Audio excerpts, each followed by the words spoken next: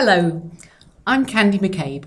I'm a Florence Nightingale Foundation Chair of Clinical Nursing Practice Research here at UWE. This is a job that has a three-way partnership between UWE, the Royal United Hospitals NHS Foundation Trust and the Florence Nightingale Foundation. In my role at the Royal United Hospitals, I work as a consultant nurse for 2 days a week, leading 2 services in the area of chronic pain.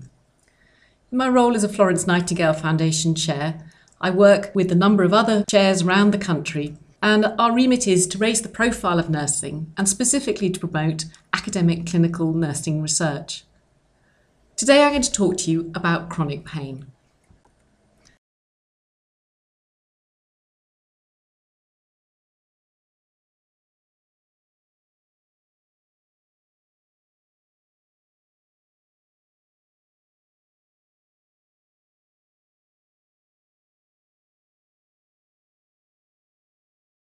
We have all experienced pain at some point in our lives, but hopefully not many of you have ever experienced continuous unremitting pain. Pain that for some people lasts their lifetime. It's commonly fluctuating in nature and in quality and is always accompanied by emotional and physical distress. Chronic pain is defined as pain that lasts for more than 12 weeks, so around about 3 months. And it's continued long after the time you'd expect an injury to have healed. That's why it's particularly confusing to patients, because often they feel that there is no obvious reason for them to still be feeling that pain. In our society, there's almost an acceptable face of pain.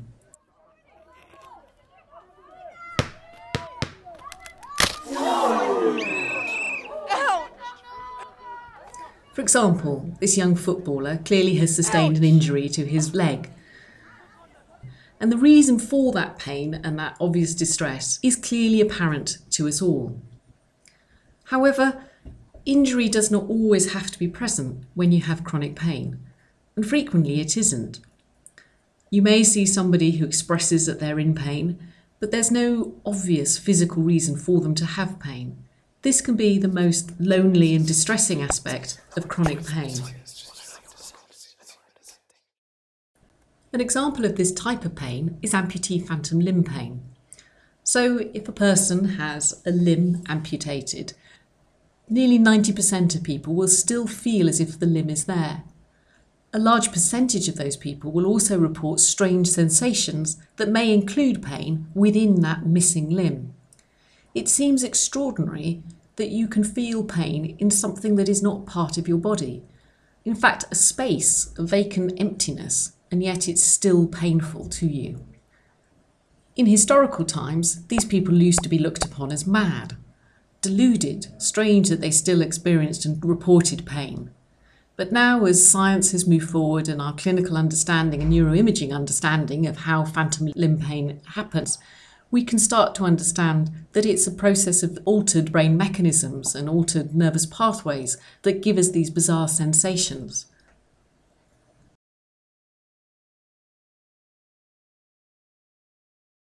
Chronic pain can be broadly divided into 2 types of pain. So there's musculoskeletal pain, which emanates from bones or ligaments, is commonly experienced as a sharp pain. And then there's neuropathic pain, that nerve pain. People tend to report that this is burning in nature, maybe sharp and stabbing and feel like daggers. Of course, you may have both present together. So for example, somebody has fibromyalgia, a widespread chronic musculoskeletal pain type syndrome, but they may indeed still have neuropathic pain, perhaps from an old surgery injury. So different medications, different interventions will be used to treat these different sorts of pain.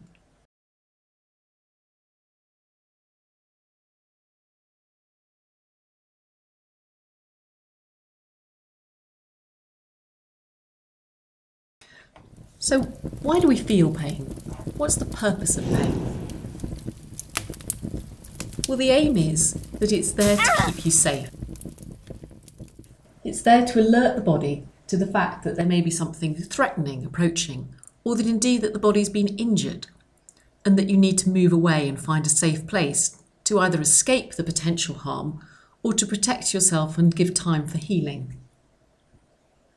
Pain works very well in the acute injury setting because, of course, if you have a fracture or a sprain or perhaps a burn, then you do need time to rest that area and let the body naturally heal itself.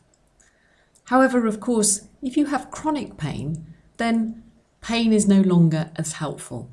For example, if you have rheumatoid arthritis, that's usually a condition that may last a lifetime, that will be present with pain on most days. You can hardly try and escape that. You can't find an easy solution to rest and cure that. And the problem is that if you feel as if you should be resting, not using those joints, then actually the muscles become weaker and you start to become less cardiovascular fit. And therefore we need to have different approaches to treat and identify acute and chronic pain.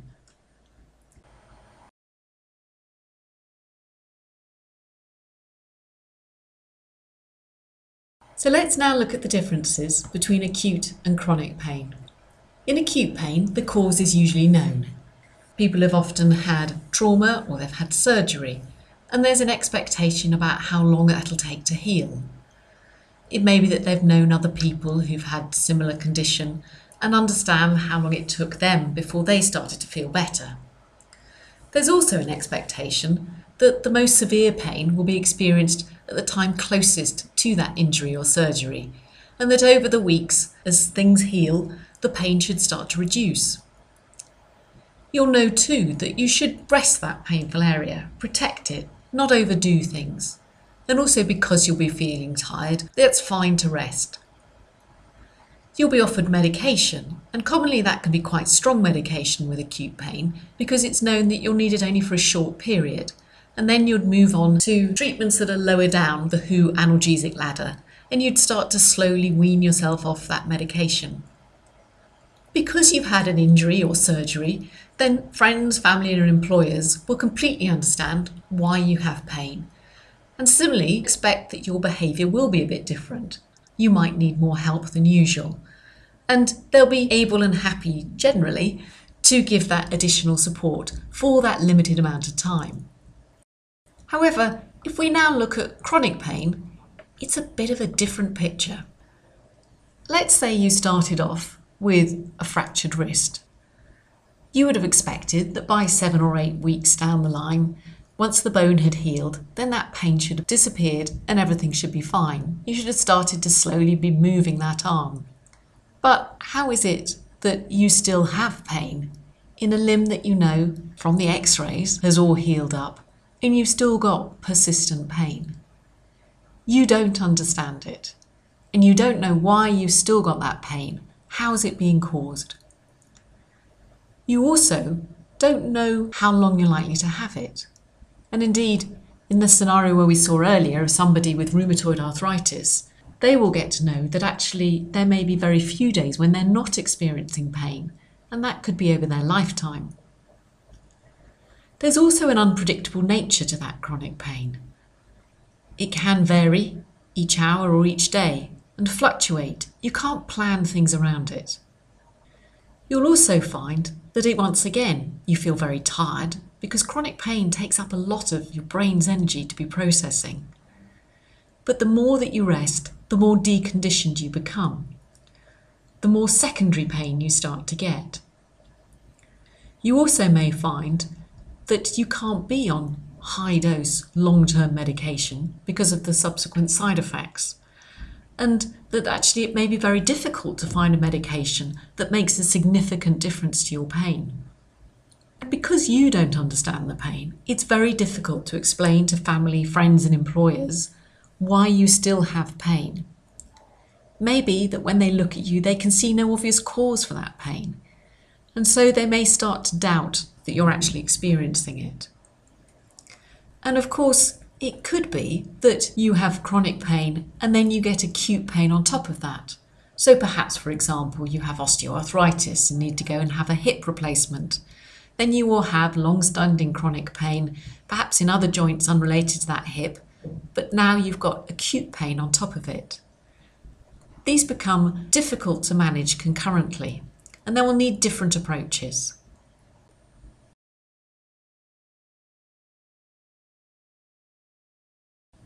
So how does chronic pain start to affect the individual? Well, of course, if you have a painful part of your body, you tend not to move it, and therefore you become less physically active. It may be that you can no longer use an arm or a leg in the way that you used to do. Or perhaps if you have chest pain, that affects your confidence in coughing, in taking deep breaths, in being able to walk any distance because you start to ache everywhere. So there can be functional consequences, undoubtedly, of having chronic pain. But also, it will have an effect on your mental health. Living with chronic pain is exhausting and can be very depressing.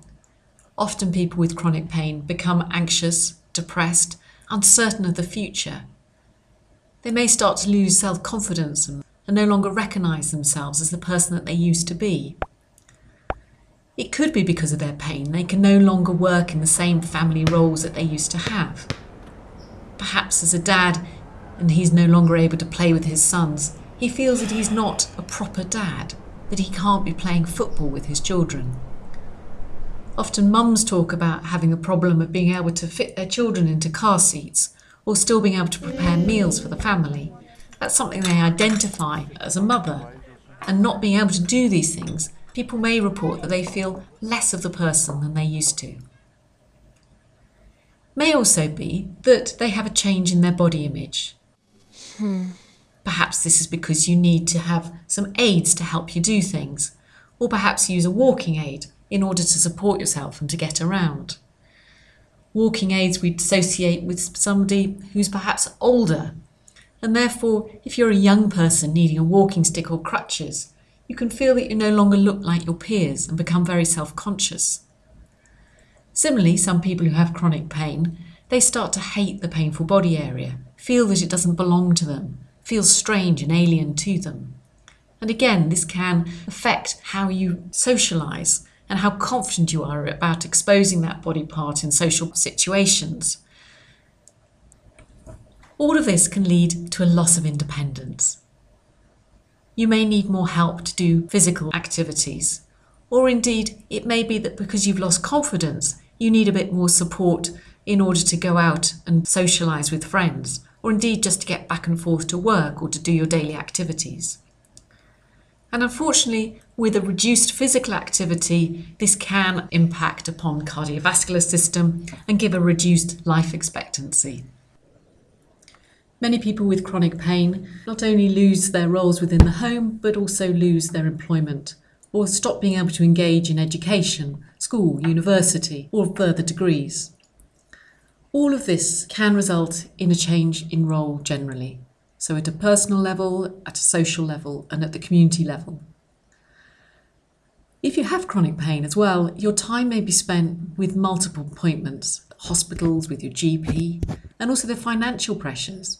If you're not able to work, that undoubtedly will have a financial impact. But of course, there's prescriptions to pay for, lots of painkillers to pay for, and the cost of not being able perhaps to drive, so having to take public transport. All of these things make a huge impact upon the individual. So we have to think about chronic pain in a holistic sense. I've already briefly alluded to the fact that pain and social isolation often come together. This can mean that a person with pain finds it too effortful to get up, to get dressed, to prepare themselves to go outside. Too effortful to explain to friends again that yes, they do still have pain, though there's nothing that their friends can see. And why do they have pain? And to get back into all those same repetitive conversations. And therefore it's much easier to just simply not meet with friends, to not go out.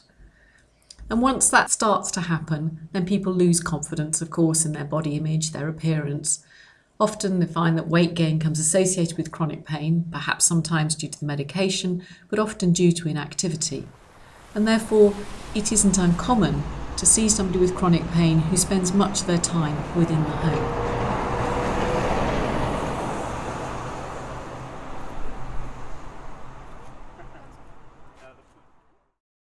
To summarise, chronic pain has biopsychosocial impact.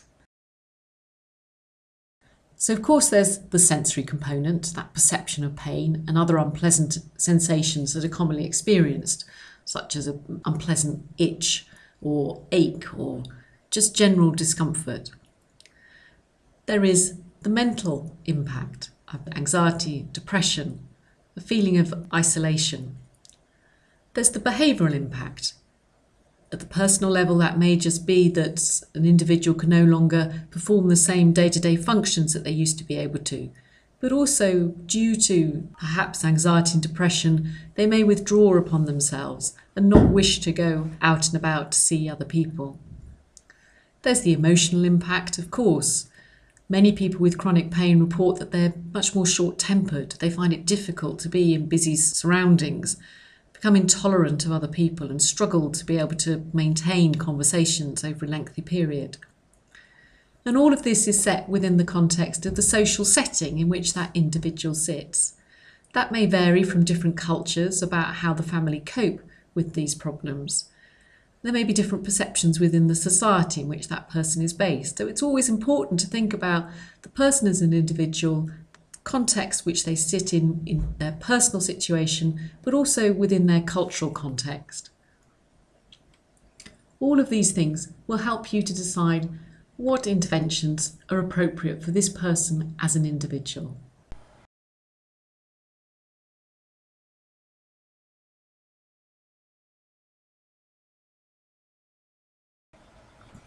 So, how can we help people with chronic pain? Because there are indeed many ways that we can help. First of all, it's a complex and multifaceted problem that's influenced by internal and external factors. Therefore, we need to take a holistic approach, look at the person as a whole, and understand the context in which they are living. We also, of course, need to relieve the pain as much as possible. Now, that may be through medication, aids, devices, but it's unlikely that we're going to get rid of the pain completely. The main remit in the principles of pain management is to improve function, to get people to have the optimum function despite their pain. And so, unlike in acute pain where we ask people to rest and protect the painful area, in chronic pain we want people to move and become active despite the pain. Therefore, we need to give lots of education and explanation of why chronic pain is still present and why people will do no harm by keeping active despite the pain. This takes specialist interventions and support and lots of advice in order to give the person confidence that they won't do harm. So we need to be able to reduce their disability and help people to see all the things that they can still do, perhaps through a little bit of adaptation, changes. The only way that we can help someone to change is to give people the tools with which they understand and can action that change. So empowering people with plenty of education, lots of reassurance, and getting them to do things in the presence of therapists, nurses, so that they know that they won't break or fall apart if they're active. Of course, we have to give advice about how to pace their activities appropriately and balance that between rest and exercise. So commonly people will need to access a pain clinic or perhaps other specialist support that's appropriate to their particular condition. These are a few tips on how to help empower people to self-manage their pain. The first principle is absolutely involve patients in their care and help them plan their future care. Plan that around their values, what's important to them, what are their preferences and priorities, and not ours as healthcare professionals. That will require some goal setting, and these need to be realistic goals. Probably there's going to be some short-term goals, and then some longer-term things that people are wishing to aim for. That could be as simple as being able to go out once a week, to get to start to see friends again. And then, so how are you going to achieve that?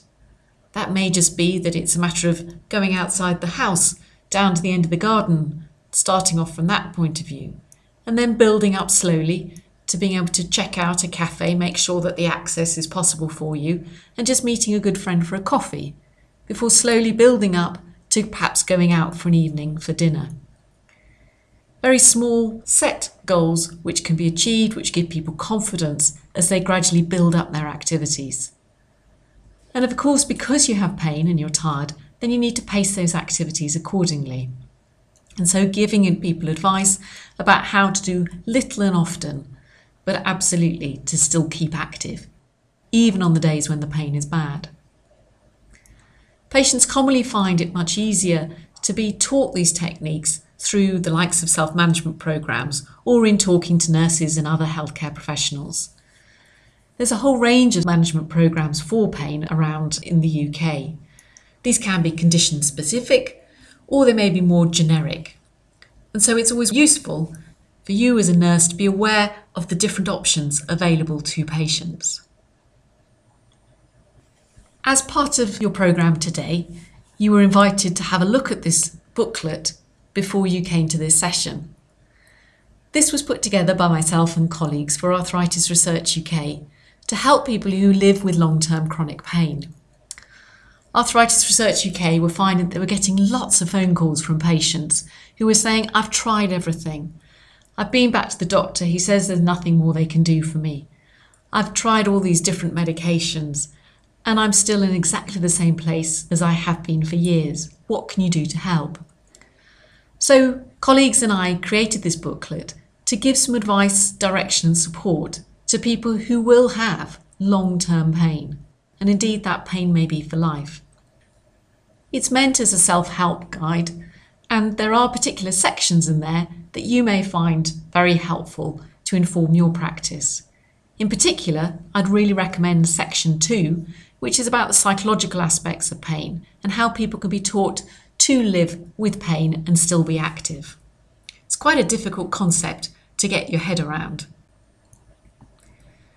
Colleagues and I have also done some research going to ask patients who have chronic pain what advice they would give to other patients who have pain. And through the interviews that we conducted, we found that the centre of what they wanted was to feel in control. And in order to help them feel in control, they needed to have acceptance of their condition, they needed to be getting the right support, and they needed to be as informed as they could be.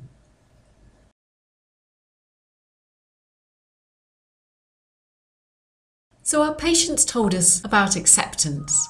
I suppose the first thing I'd say to patients is try not to constantly explain to people what you've got. When people say to you, how are you? Just say, I'm fine, thanks. How are you? This is a real common problem that patients with chronic pain have. They don't want to get into long explanations about why they still have pain, and sometimes they themselves don't quite understand it.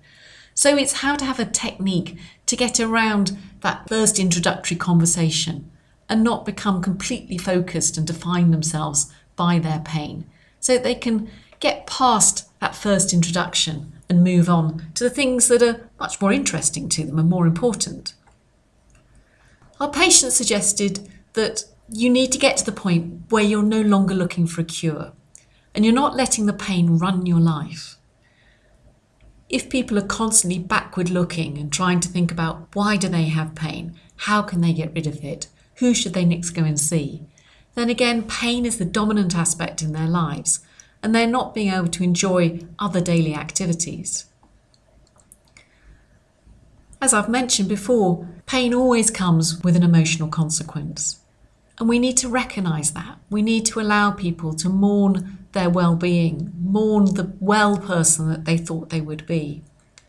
And that there will be tough days, and that people should be allowed to be able to cry and be comforted by other people. When it comes to getting the right support, our patients also had some good advice. They said it's important that you've got the right people to talk to, that there is someone that you can share living with chronic pain with, and that they'll understand. A few of our patients said that it's their GP, their family doctor, who they need to have a particularly good relationship with, because they're going to come back and forth very frequently. They'll need those regular prescriptions updating. It also may be that they want referral to a different specialist area, that they'd like the GP to be aware of any new medications on the market, or perhaps of new potential treatments. And what they didn't want to do is have to keep repeating the same story over and over again. They also felt that it would be helpful if there was a wider support network. Sometimes people with chronic pain like to just talk to other people with chronic pain. They absolutely understand the situation. And that you usually need a combination of friends and healthcare professionals who understand your problems and will be there for you when you need support. The third aspect that our patients said about helping them to feel in control was being informed. The things they said here were about getting as much information as they could, to read up about their particular condition, try and get a good source of understanding, talk to other people who experience the same situation. So people are keen to access that good high quality information. Conversely though, there's a vast amount of information out on the internet, isn't there? And some of that can be really scary. Some of that too can also be inaccurate. So it's really important that if you're recommending to one of your patients to go and look at a website, that you're confident that that is high quality information. But also, people want information at different times. And it may be that when you're first starting out with chronic pain, you really don't want to know that you've got this for life, that this is a lifelong scenario that you're going to have to adjust your working patterns to, your physical activities to. So sometimes people want a little bit of information at the beginning and then slowly have it fed to them as and when they need it. Often in the internet, you get the worst case scary scenarios. So take care and have a look before you recommend a website and check out that you would be confident that this would be a safe and comfortable thing for people to view. There's also something about understanding your illness enough so that people can tailor that information to themselves. Because, as this person says, everybody's different. And therefore, as nurses, it's really important, just as I said earlier, that you think holistically. Think about that individual, their particular circumstances. What is it that they need? How is it that they can best self-manage their pain? And that's going to be different for each person.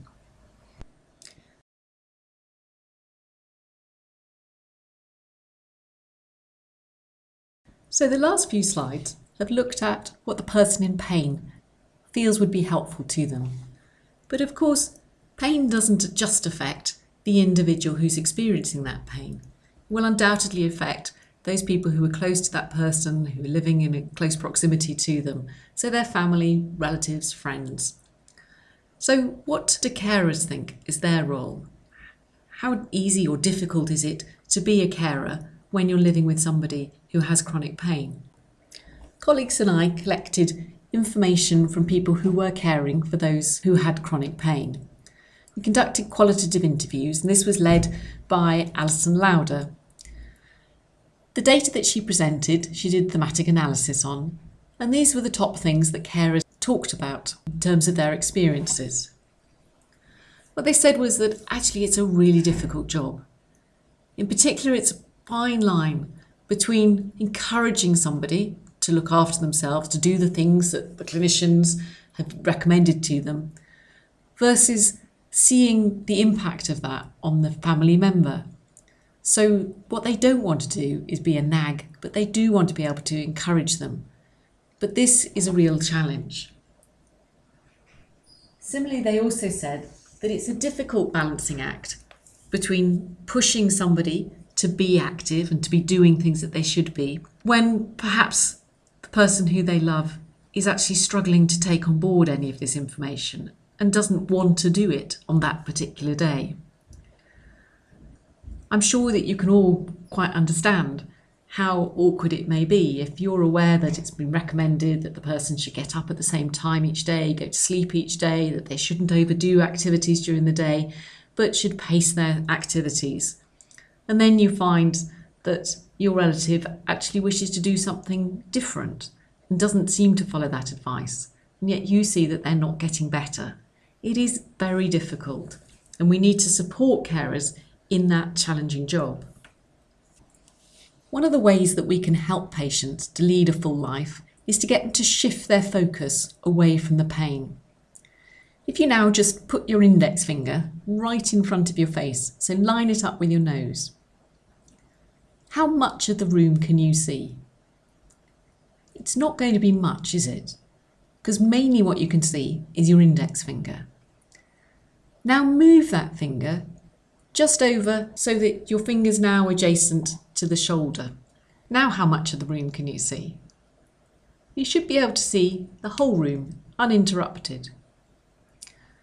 If we use this analogy with pain, what we say to our patients is, just imagine that that finger is your pain.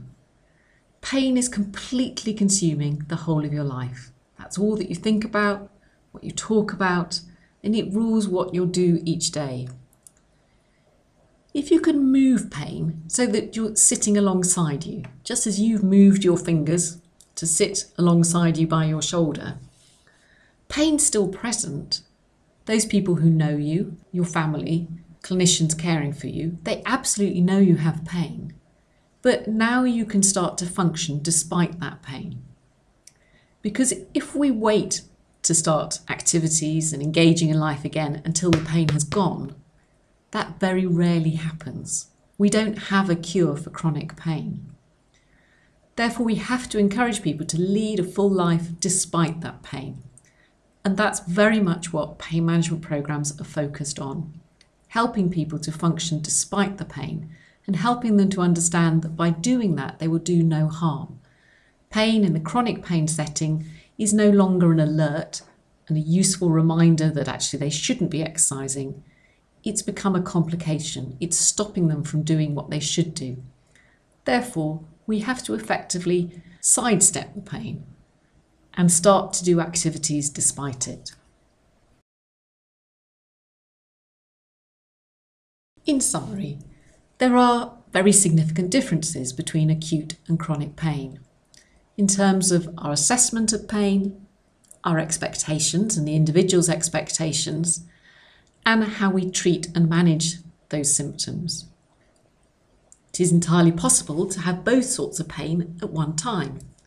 Often people who go for joint replacement surgery, maybe just one particular joint that's a problem, but commonly they might have osteoarthritis in many joints that are painful, but they're just going for perhaps a single hip joint replacement. They will have chronic pain related to their long-standing osteoarthritis, and then they'll have the acute post-surgical pain. I hope from this presentation that you've recognised that pain, of course, is an utterly subjective experience. None of us can ever know what it feels like for another person to be experiencing pain. Who are we to say that somebody is or is not in pain? It's really important that as nurses, you believe a person who says they have pain. Pain is something that is manifested by the body itself. There's a very close interaction between body and mind, and you cannot differentiate between what you might think is real pain or not pain. Crucially, just believe a patient when they tell you they have pain. And I hope you've seen from this presentation that we need to take a holistic nursing approach to the assessment and the care of these individuals, because there is very much a biopsychosocial impact.